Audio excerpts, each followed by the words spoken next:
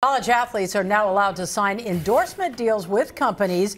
We talked about that a couple of days ago, but there's a new bill in the state assembly now that would give some athletes the chance to make a lot more money. And here he is, Fred Roggin, with more on that. And Fred's got company. Yes, I do have company. First, let's talk about this. NIL, name, image, likeness. Where did that come from? Well, it was the brainchild of California State Senator Stephen Bradford. California actually was ready to go with this and pass it. And once the NCAA found out that the state of California was on board and going to pass this, they jumped in and said, okay, we're going to approve this name, image, likeness, which meant a third party could compensate kids and pay college kids, college athletes. So what does that do? You say, well, these kids are getting scholarships. Here's the bottom line. College kids were getting paid anyway. They were just getting paid under the table. And that's when you had recruiting violations. But Senator Bradford came up with a plan that legalized the whole thing, and they were able to capitalize on their name, image, and likeness. And now let's join State Senator Stephen Bradford. And Senator Bradford, thanks for jumping on. Thanks for having me, Fred. Okay, Senator, let's start with the NIL.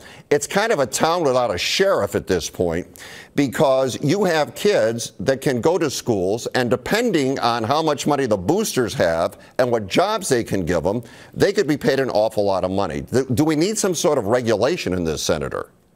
Yes, there is going to be oversight, and we don't want this to be the wild, wild west by no stretch of the imagination.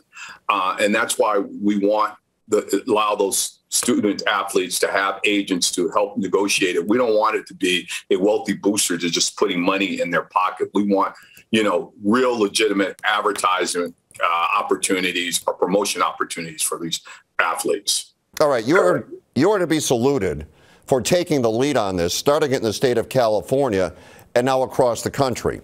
But Senator, you're at it once again. You have another bill on the Senate floor. This time you're suggesting that it's not a third party that can compensate these kids for name, image, likeness. You, in the original version of the bill, I believe you said, schools should split the profits from basketball and football 50-50.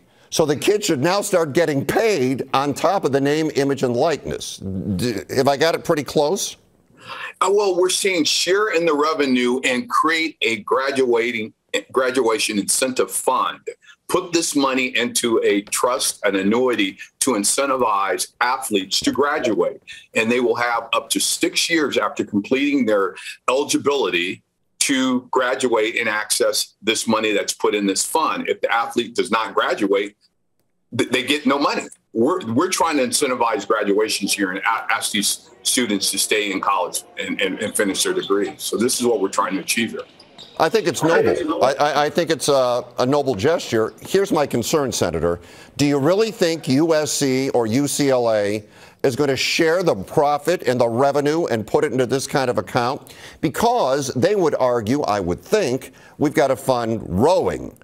Maybe we shouldn't say rowing at USC. They've got to fund the other sports that don't generate as much revenue. And if you do that, Senator, you're taking away from other kids. If they said that to you, what would you say? We're not touching anything that's currently being funded, whether it's women's sports, whether it's field hockey, badminton, lacrosse, whatever those programs that you have currently right now. We're seeing anything above and beyond your operating costs. So if you're at a break-even level, it's no harm, no foul here. It's the additional revenue above what it costs: scholarships, funding the program, coaches' salaries, all those things that keep the program going. We're seeing any profit or anything above that. That's what you go into this fund. Right. We're not touching Title IX. Women are going to get the same amount of scholarships they're getting today if this works. And for schools that are not generating any profit, there's no impact. Right, but the schools that do generate profit, come on, Senator, come on, come on. You really think they're going to dip into their profit when they're giving the kids scholarships in the first place to create an escrow or an annuity so they can cash in at the end? I think that's going to be a much more difficult sell. Without a doubt. We're not saying it's going to be an easy road to try, but we're out here fighting it. I think it's a good fight. I think it continues work that we did, as you stated, with SB 206 3 years ago, and name, image, 3 years ago, name, image, and likeness, and what we did last year with SB 26. So we're up for the challenge, but I think it's worth the fight, and I think college athletes will benefit in the long run if we can incentivize graduations. All right, I'll say this. I think you've got one on your hands here. I don't think this one's going to be an easy one, but I'll also say, with all due respect, you don't lose many. So, Senator, good luck in your pursuit, and I appreciate you taking the time. Thank you, Fred, for your interest in this. Much appreciated.